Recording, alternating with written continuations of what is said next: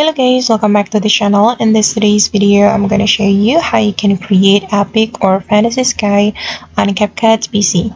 So guys, let's get into it. Here I have already created a project on my CapCut PC, and if you want to create epic or fantasy sky, you have to prepare a cinematic earth clip like this.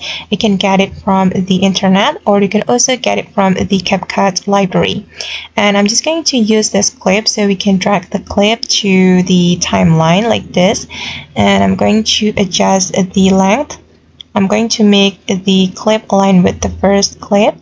Okay, then after that we can rotate this clip like this, and we can adjust the position as well, and I'm going to zoom in like this.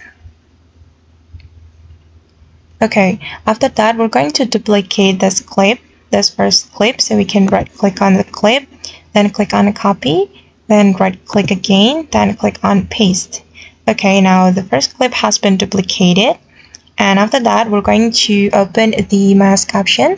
You can go to mask right here, then you can select this horizontal mask.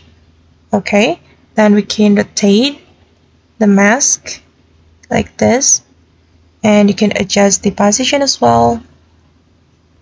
Then I'm going to drag this arrow. You can drag it down.